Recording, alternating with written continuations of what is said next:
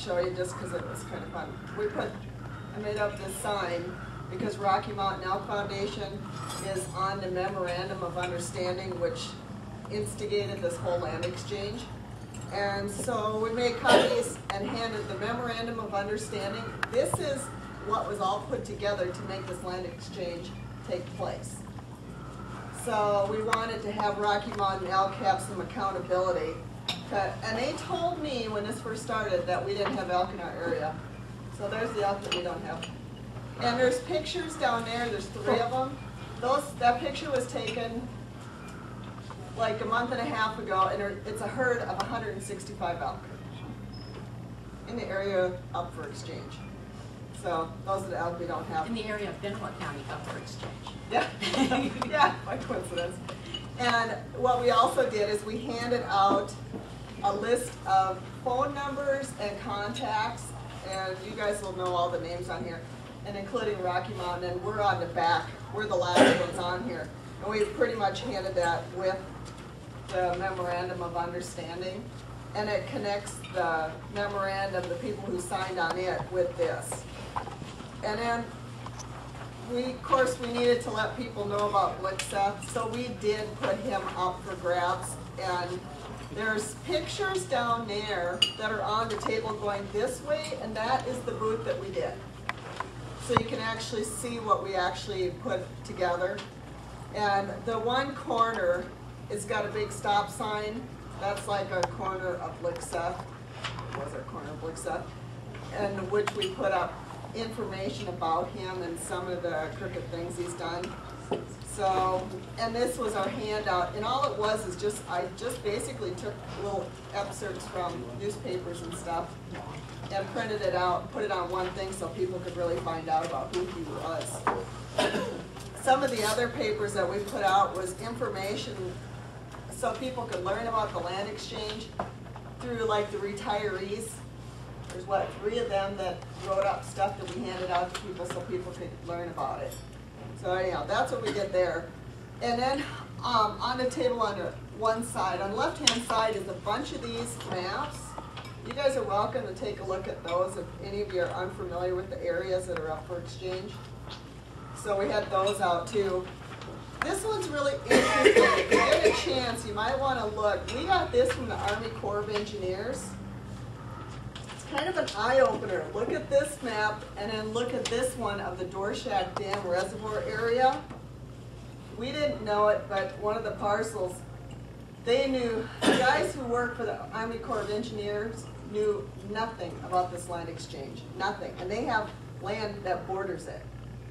So I grabbed their map here and then our map, and we started comparing, and there's another state park that's adjacent to one of these parcels. So, of interest anyhow. Then I gotta explain one other thing down here too. So you're welcome to take a look at this when you get a chance.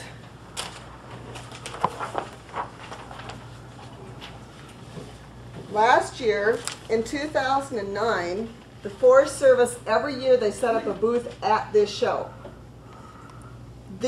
All these are pictures of their booth. It was pretty amazing. They put up just a tremendous display, and I believe their booth display size was 10 by 20. You have to take a look. There's a lot of pictures of it. This was their booth this year. That's their whole booth. One table, one board. The only handouts they had were these. All the rest of them said do not take.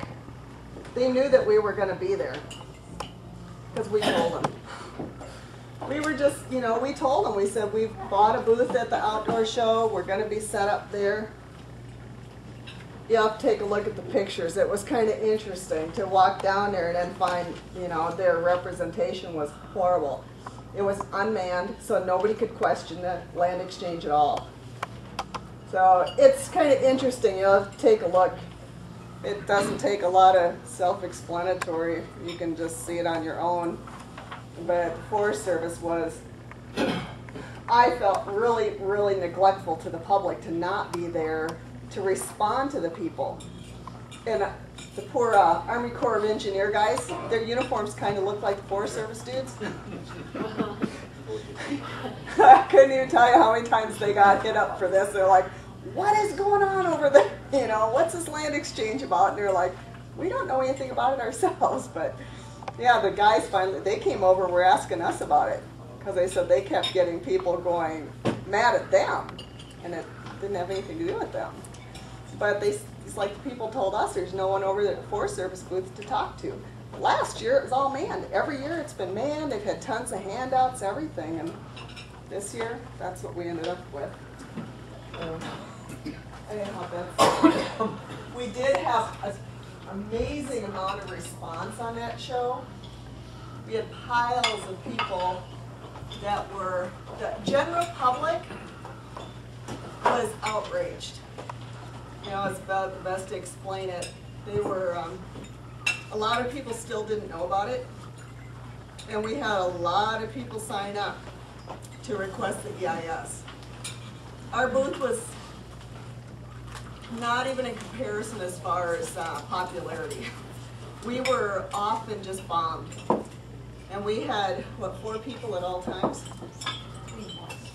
3 one time for a couple minutes, but we generally had at least 4 people in our booth the whole time, and we were busy. And we could have actually used more, but there's only so much you could do. Yeah. So, there you go. And we also asked people to sign requests for the draft environmental impact statement, and collected nearly 200 of them that we were going to take. There were others that people took off on their own to send in independently. People were very interested, very concerned, and it was amazing. There were a lot of people that already knew about the owner of the upper Lochsa.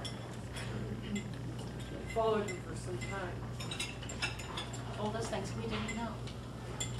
Lochsa was not popular down there. There were several people.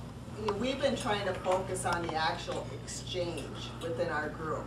You know, land for land, and you know, basically totally stopping it is what our focus has been.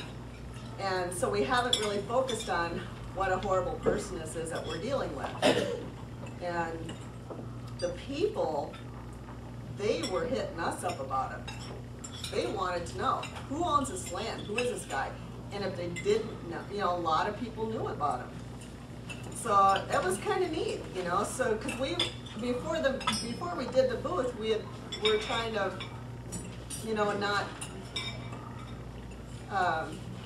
be obnoxious about who actually owns the land. But he kind of opened himself up to it because so many people kept asking us about him, and they wanted to know. So we went ahead and we hung up a lot of stuff about him and just let people know. So we went ahead and did it. So that was the latest of what we've been doing, and what we focused on the whole last year has been getting more public involvement, telling other people about it, and asking people to request the draft environmental impact statement so that they will be notified and have the chance to comment on it. I'd like to ask Harvey Neese and Tom Trail to talk about their conversations. Do you want to go first, Tom, or? I think Harvey should go first, because I came in about midway on conference phone conversation, and I'll fill in. Well, I'll just give you some of the background. I might tell you, for some of you who don't know me, I worked in developing countries most of my life and lived in many of these countries. And many of them were dictatorships, communist systems like the Soviet Union, Vietnam. And one of the things that was a characteristic of all of them was that the people didn't matter to the government. In other words, whatever I was doing to try to put together, people just didn't matter. And I'm seeing some of the same characteristics right now down here at this level, and I didn't think I ever would. So I'll just read some notes I wrote up here. I met with 2 aides of Senator Reich and Crapo in Lewiston last week. For the first time, their discussion entailed the purchase of the Upper Lochsa line. They have not brought this up before. They always kind of seem to slither away from, purchasing it. Aides seem to understand or accept this is the best alternative to the exchange. The aides asked for the letter to Brazil to be sent to them, given to them ASAP. They want to get this to their senators. And so they can get support from the two senators. The aides were asked for senators to make support publishing newspapers.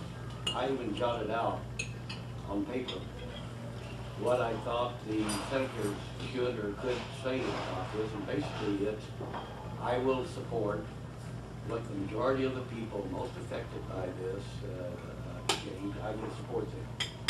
And they didn't have any objections to it, the aides, they didn't seem to have a problem. But I said, this has got to be made publicly, because nobody knows what they support or if they support it. They've been very quiet, so they agreed. Didn't have any negative stuff on that one. I told them that the Rocky Mountain Elk Foundation would be expected to pay an amount to Idaho County for about 5 years in lieu of lost property taxes if this purchase starts process. I haven't talked to them on this subject yet, the Rocky Mountain Elk Foundation, but I heard from someone that they had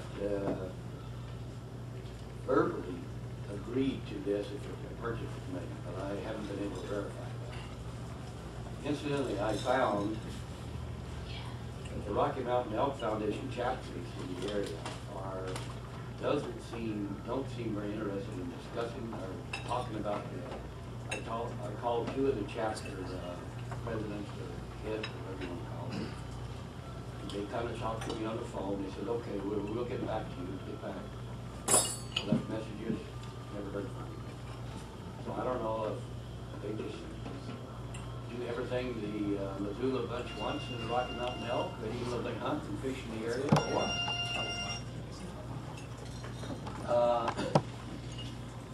The aide says their senators will need support from other legislators on the resource subcommittees, as Ron Wyden of Oregon and Barbara Cantrell of Washington, and also especially Senator Baucus from Montana. What I was told, I wasn't able to verify this, but I was told that Senator Baucus at one point had put these 39,000 acres into his bill there on this large purchase of private land that the government, I think it's finished now, it's completed. He had that in the bill to purchase these Lochsa, upper Lochsa land, but I didn't understand why it was taken out. But he wanted to do it, I was told anyway by these people. So Senator Baucus in Montana, he's been involved in this, and we need his support. I called Farmer Governor Andrus' office yesterday and this morning. I missed him yesterday, and I was too early this morning to see if we could get his name on this paper because I think that would help as far as support is concerned. Communicated with the Nature Conservancy, and they're having a meeting this week to discuss putting their names on this letter. I don't know what the politics involved in that or whatever. Lou Lundy, he come up to see us a few months ago, and we talked about another situation, not about this one. And he said he's meeting, and they will decide on whether they will put their name and support on here.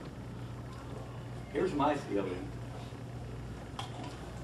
There needs to be some drastic change in regulations on this selling and trading of public lands so that a single medium level government official does not have authority to say yes or no in selling and exchanging public lands.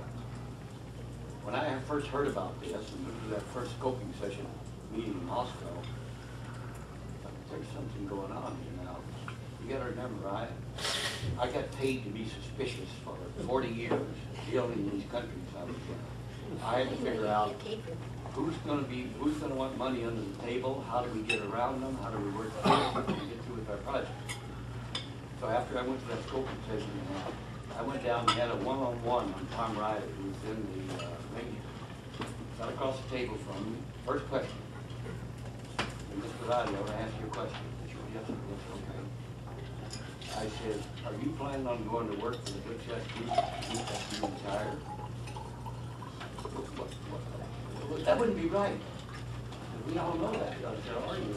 Well, no. It was so obvious to me, it looked like anyway, that something's going on here, the way he put that together. Obviously, I was wrong.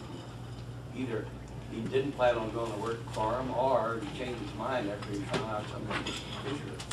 But first thing is, I mentioned this to several Forest Service people and aides.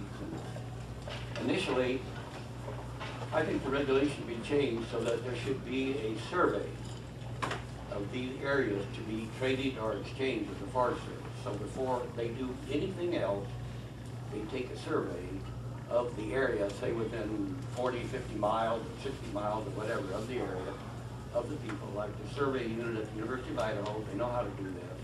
You ask them, do you approve of trading and or exchanging this Forest Service land to this private landowner, da-da-da.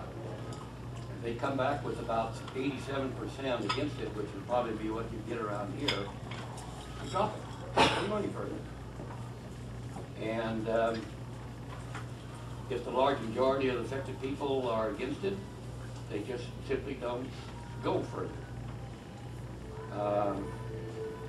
Here's another thing that some of my work, especially in Southeast Asia, in very sensitive areas, we had to do. We had a contract to go to other work. Our government required to go in these particular areas, you had to take a polygraph test. And that was to determine whether there was the outside possibility you were working for the other side, taking over the country or trying to take over. For one official to make the decision, and I understand that a Forest Service supervisor can say, yes, we buy, we exchange. To me, that's outrageous. It should not happen. There has to be some control, something, so that that one single individual can't make some nefarious things that might happen. So anyway, I was appalled at the process. At the Moscow meeting, I went in, I was the first one there. There was one Forest Service person in the meeting. And I went in and counted the chairs. It was 35 chairs. Wait, I think this is all the people who's going to come in here? Well, I don't know. I we had, what, close to 150, 125, 150 people, and they locked the doors. So it just looked to me like there were efforts to try to keep the people from knowing what was going on here, to get involved in this process. That's what it looked like. Maybe it was just ignorance on part of the Forest Service doing the organizing, but that's what it looked like. So anyway, the senators' aides are waiting for this paper for me to submit to them, and they act like they will go to work for us, and the two senators will support us on this. It's the first time I've heard from them, so I'm assuming they've been talking to their bosses on this. And but they also suggested Senator Risch is on the subcommittee that oversees the land exchange and stuff for the Forest Service and the public land. So is Senator from Oregon and Wyden and Cantrell from Washington. They're all on that same committee. So if they were together with the two senators there, there'd be a pretty good force. Hey, Harvey, did you want to update the group a little bit on Rigby and the term no action? Oh, okay. Yeah, I went down to see Rick Brazell and talked to him, and I was pretty impressed with him compared to the last Forest Service supervisor. And here's what he told me about it. I asked him, I said, what does it take to get you to stamp no action on this? Because, and first I asked him a question. I said, do you believe that, or disbelieve that the majority of the people up here do not want this trade? He said, Harvey, I haven't heard one person tell me they're for this exchange. I said, okay then. What does it take to get you to stamp no action? What does the public have to do? He said, well, first of all, He says, I am not for this exchange. And he says, I don't understand how it got this far. I don't know how it got, I know how it got this far. Certain people working on it that shouldn't. He said, but if I stamp no action on this, which will cut this out, which he would like to do. In fact, he said, I would do that if it wasn't an exchange, if it was just a purchase. But he says, he said, I believe that the Forest Service should have control of that 39,000 acres of alternate block land down in the upper Lochsa. But if I stamp no action, everything stops, and we have to start over from zero. But if I hit purchase, which he said I want to do, it won't be no action, but it will be purchase of the Lochsa lands. He said, then we can continue this on. We're at this stage. But he said, you have to get support of the legislators to do this in order for me to put on there, that we want to purchase it. And there's 2.5 million, isn't there? That's what I heard, about 2.5 million. Is it 2 or 2.5 million? I think it was 2 million that we saw in It's the 2 budget. million is what we And have. actually, I have the budget in my box. What's the total value of the property? More than that. Do you remember what the total value is? I don't know that we really have it. We have not been able to obtain the actual amount that Lochsa paid for it. It's very curious to me because I really don't understand how this works, but in 2006, the Nez Perce tried to buy that land. I'm not sure, from what I read in the document, it looks like it was at least that much of it, at least 39,000 acres, 40,000 acres. And the price tag at that time, well, it was actually more than what's in the exchange. $10 million. And now, well, in 2005, when Lochsa bought it, supposedly it was $30 million that he paid for it. So it's very confusing to me, but that's as much as we know. We don't have any appraisal. The Forest Service is reluctant to say how much is worth it until there is an appraisal. And that's why we have to watch the appraisal process, because most of that has been cut already, so there's the value of it in terms of standing timber really isn't most of the private land. What's the appraisal at Idaho County? What's the appraisal at Idaho County Courthouse? I don't have that right off the top of my head. Maybe Email somewhere. I remember seeing that number, and I just can't remember it. You hear it off the tax bill? We had the tax bill, but I'm not sure we have the actual appraisal. Oh, yeah.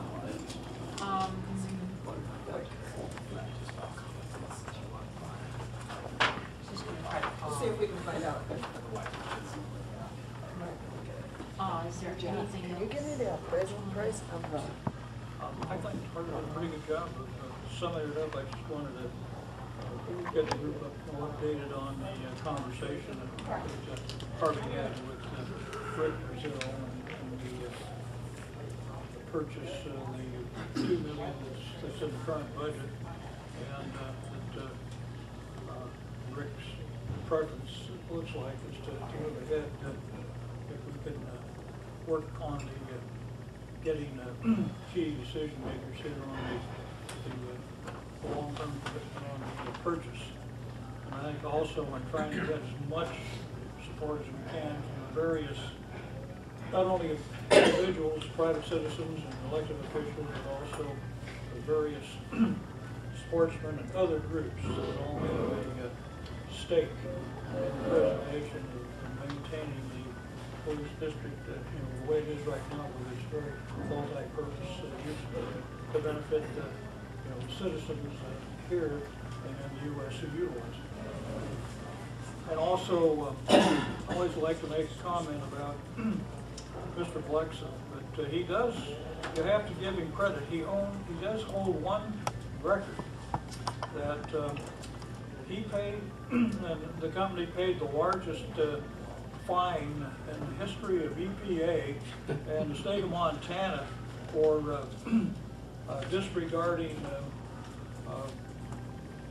violating the Clean Water Act when they went in their development over there, paid over $1.5 million. I'm not sure that's a record that many people would hold up to honor, but he jokingly has joked about that before. What time frame are you looking at getting this letter out? As soon as possible, and since we've got that, we're now down to the letter, and I'm gonna ask Gary McFarland to talk to us about that. I think the letter that I hope everybody that needs a copy's got a copy. As you've heard here, there's a broad spectrum of interests that don't want to see this exchange. Conservation groups like I work for, sportsmen's groups, a lot of interest from the broad political spectrum don't like it. I also want to thank our local representatives here, both at the county and at the state level, for coming out in opposition to this land exchange. But rather than just saying no to this, recognizing there is some value to that upper Lochsa from a management perspective. Right now it's hard for anybody to do anything up there because it literally looks like a chessboard or a checkerboard, square mile sections up there. We thought it would be best to put forth a positive alternative and suggest that purchase be made. These lands originally were given to the railroads under the stipulation that railroads be built through there. Well, as everybody knows, Lowell Pass was not chosen for a whole bunch of reasons, mainly physical for the railroad, but the lands were never given back to the public as they should have been. So we think a purchase is the best option in this case, and we would like to have as many entities, government officials to sign onto this letter to Supervisor Brazel. And I've also met with Rick Brazel, and I echoed what Harvey and Representative Trail had to say about his attitudes towards an exchange. He would like to do a purchase, and he just needs to see that there is some movement behind a purchase or a different option other than exchange. So I'll leave it at that. We would like to, again, get this out as soon as possible, but if you think it's going to take you a little time, I think we can probably wait. I don't know, don't want to wait too much longer, but if we can wait maybe a week from today, and people can get get sign-ons. I know some organizations it takes a while to get approval because you have to go through your boards and whatnot. So that's all I have. Say, Tom, where's the money coming from? It's in the federal budget. And that's a cumbersome process. Sometimes, like in Idaho, we use the Nature Conservancy as an intermediary, and RIP or some of the property on the Cimarron. Are there any groups that are interested in that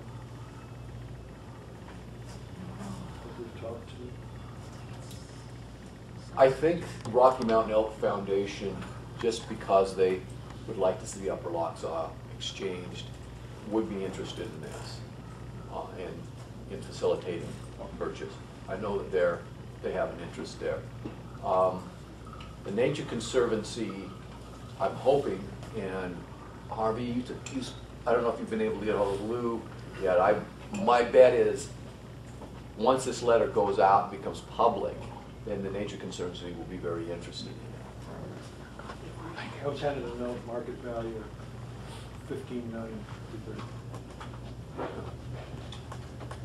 Someone looked it up on the computer.